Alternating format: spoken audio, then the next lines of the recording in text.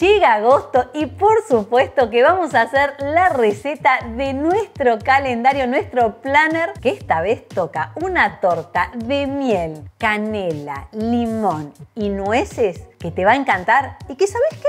Esta vez yo decidí hacerla en vez de formato torta, en formato budín. Empecemos con esta riquísima receta de miel y nueces, una combinación que te va a encantar. Así que vamos a poner por un lado, tengo acá 2 huevos, que siempre te digo lo mismo, pero bueno, por ahí algún día lo hagas, que es romperlos aparte. Huevos listos, así que le vas a poner 100 gramos de azúcar blanca y 50 gramos de azúcar rubia. Si no tuvieras azúcar rubia, bueno, podés reemplazarla por azúcar blanca, por supuesto, pero si no, fíjate, porque le da una humedad adicional. Vamos a empezar a batir, acordate, punto letra, punto cinta, es decir, un buen batido durante unos cuantos minutos. Mirá cómo nos quedó la preparación, está divina, bien aireada. Ahora vamos con los secos. Así que vas a poner por un lado 320 gramos de harina. Harina, como te digo siempre, la más refinada que consigas en tu país. Yo estoy usando harina 4 ceros. Vos fíjate en tu país cuál es la más refinada que no contenga leudante. Le vas a poner una cucharadita de sal entrefina. ¿Y por qué le pongo sal entrefina? Porque queda súper bien, te da contraste con el dulce de la miel. Así que intentalo. Agregale también una cucharadita de polvo de hornear, que calculale que deben ser aproximadamente unos 5 gramos. Una cucharadita de bicarbonato, que deben ser aproximadamente unos 6 gramos de bicarbonato si quisieras pesarlo. Y después tengo canela. Ponele 2 cucharaditas de canela, que le queda súper bien, canela en polvo. Va a aromatizar a nuestro budín y con la miel queda súper bien, te va a encantar. Así que por un lado acá tenemos los secos. Y ahora, para intercalar estos secos, voy a necesitar preparar nuestros líquidos. Acá tengo 200 gramos de miel. Fíjate que yo estoy usando una miel cremosa. Vos vas a decir, pero esa no la consigo. Usa la miel común, la que vos consigas, miel de abeja. Le voy a agregar ahora a esta miel la ralladura de un limón. Empezamos a perfumar la cocina con este limón, que por supuesto que tenés que tener lavado y seco antes de rallar, ¿no?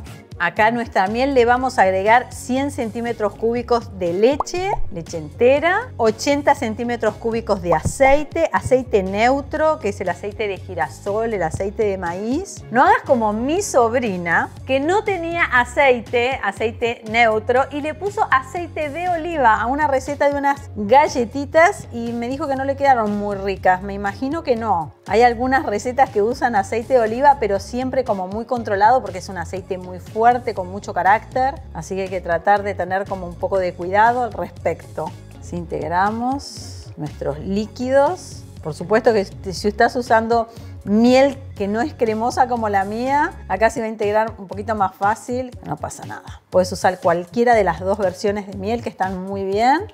Muy bien. Bueno, ahora ya con todo listo, lo que vamos a hacer es empezar a intercalar sobre nuestro batido de huevos los secos con nuestros líquidos. Así que arranquemos. Si quisieras reemplazar el aceite por manteca o mantequilla derretida, podés hacerlo, no te lo dije, pero me lo vas a preguntar. Y acá tenemos lista ya esta masa, que bueno, yo voy a hacer hoy en formato budín, pero vos perfectamente podés hacerlo en un molde de 20 centímetros de diámetro, que vas a tener que tener enmantecado y enharinado, como yo, que voy a tener que tener enmantecada y enharinada mi budinera. Así que yo le voy a poner un poquito de rocío vegetal. Siempre es importante cuando enmantecás y enharinás que no le pongas exceso de grasa ni exceso de harina, para que no se forme una capita que no es lo que querés. Vos lo que querés es formar apenas una película protectora para que te ayude en el desmolde. Que ahí va. Bueno, vamos a ir ahora a la pileta a terminar de hacer lío allá. Una vez que lo tenés así, no lo podés dejar así. Lo que tenés que hacer es darle unos buenos golpes para sacarle todo el exceso, para que te quede así, ¿ok? No te dije, el molde mide 34 por 14, ¿sí? Ya lo tengo enmantecado, enharinado y ahora sí le vamos a poner... No, me olvidé. Bueno, me olvidé de ponerle las nueces, pero ¿saben qué? Todavía estoy a tiempo. Así que le voy a poner las nueces. Oh, y a todos nos pasa esto. Así que bueno, tengo 170 gramos de nueces que me olvidé de poner, pero que todavía estoy a tiempo. Así que ahora voy a hacer la mezcla acá adentro. Yo decía, algo le falta, algo le falta. Y las nueces, ahí estamos. Ahora sí, ya tiene las nueces, tiene la miel, tiene la canela, todo lo que hace falta.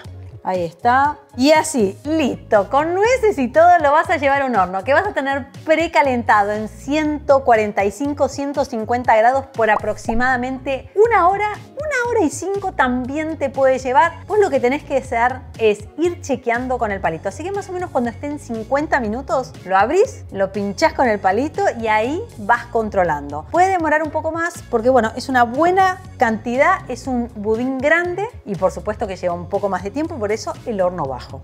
Y no vayas a abrir el horno antes de los 50 minutos porque si no puede que se baje. Así que acordate siempre de que tiene que estar cocido al menos al 70% para que puedas abrir el horno. Y bueno, y si no, si tenés dudas de por qué se te hunden tus bizcochos y tus budines, tengo un video que te muestra por qué eso sucede, así que búscalo en mi canal de YouTube. Bueno, acá tenemos nuestro budín. Huele riquísimo y hay que desmoldarlo. Así que yo lo dejé enfriar a temperatura ambiente un rato y ahora siempre con los budines, primero hay que pasarles una espatulita. Lo hago por las dudas, obvio. Yo ya lo noto que ahí lo moves así, adentro del molde. El mío ya está suelto. Así que lo vamos a dar vuelta.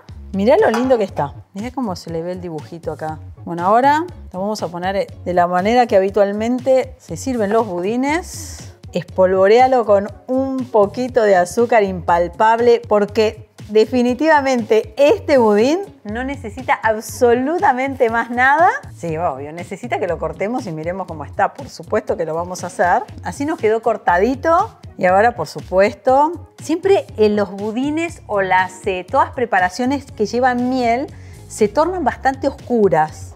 Pero bueno, es el efecto clásico de la miel. Vamos a probarlo. Está húmedo.